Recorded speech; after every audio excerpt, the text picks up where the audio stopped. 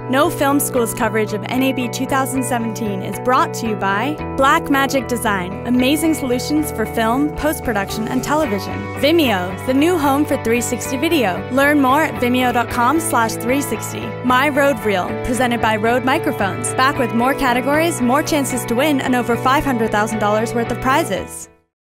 This is Charles from No Film School. I'm here with Michael from Teradek, and we're talking about their new product, the Serv.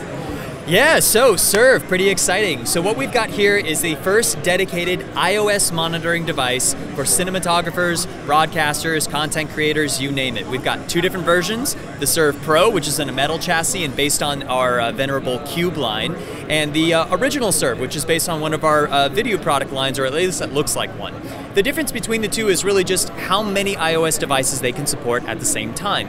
The first one here is 10 iOS devices. You can actually get more, but we're recommending 10, all in 1080, and it's about a 4-frame latency to any iOS device, iPhone, iPod, iPad, you name it.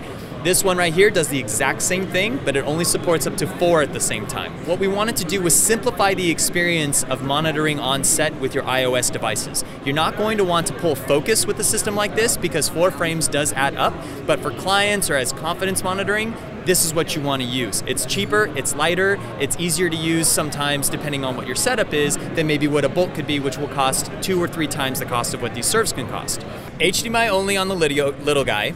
This is kind of the entry level to Serv. The Serv Pro, which is the metal chassis here, has dual input, so it's HDMI and 3G SDI. We're working on the price right now. We're thinking that this is going to be about $1,600. We're thinking this is going to be about $700.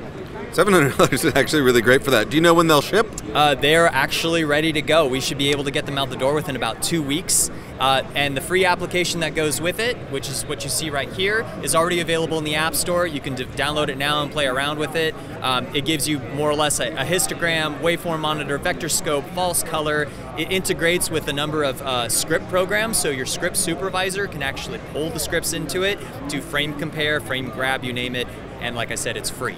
All right, Michael, thank you so much for telling us about the Serv. It seems like a really useful tool, considering the fact that everyone on set has an iOS device to be able to remote monitor. Thank you for taking the time. Yeah, thanks for stopping by. We can't wait to get these out the door.